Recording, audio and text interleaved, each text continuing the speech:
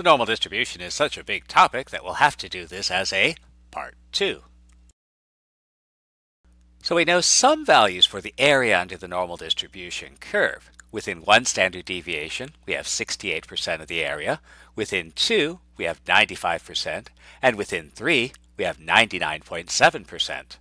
And if I were a nice and kind math teacher, or the universe were a good and pleasant place, then every problem involving the normal distribution would only require knowing 68, 95, 99.7.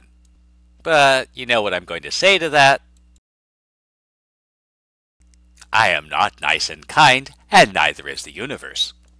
Fortunately, most statistical calculators, spreadsheets, and random phone apps have a norm-dist function.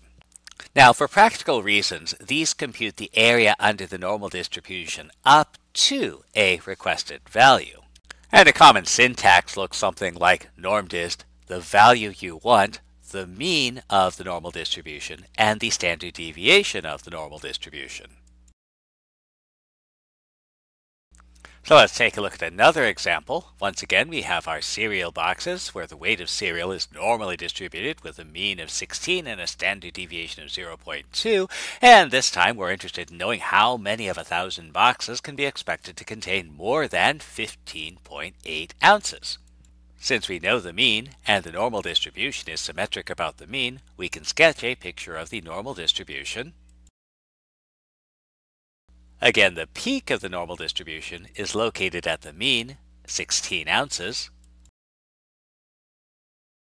We want more than 15.8 ounces, so that's this area starting at 15.8 ounces and going to the right.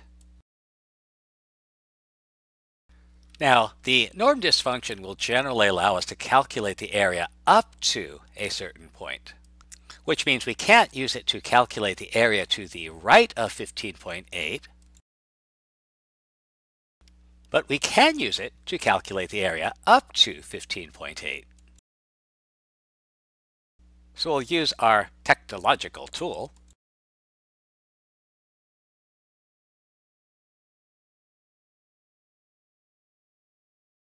And this tells us that the area up to x equals 15.8 is about 0.1587.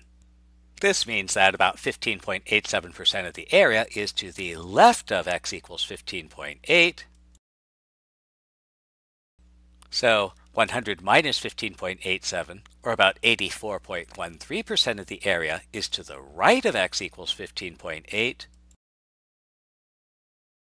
And the area is the probability, so the probability the weight is greater than 15.8 ounces is 84.13%. Or let's take another example.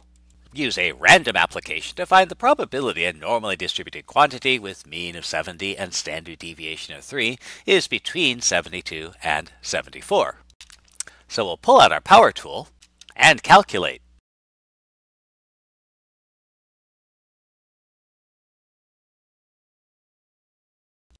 And because we're using a power tool without protection, we very quickly get to the wrong answer. So again, the important thing to understand is that if you use a power tool without understanding how it works, you risk getting the wrong answer very quickly. And that's great if your goal is to get a lot of wrong answers. But assuming that we actually want to get correct answers, it's important that we take the proper precautions. And what this means with the normal distribution is we draw a picture. Since we know the mean, and the normal distribution is symmetric about the mean, we can sketch a picture of the normal distribution. And since the probability corresponds to the area, we can identify the area we need to find. And that area will be this region between 72 and 74. So remember that our randomly chosen application can tell us the area up to a certain point.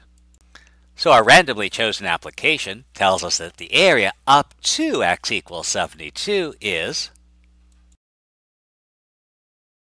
74.75%. And if we keep going all the way up to 74, we get an area of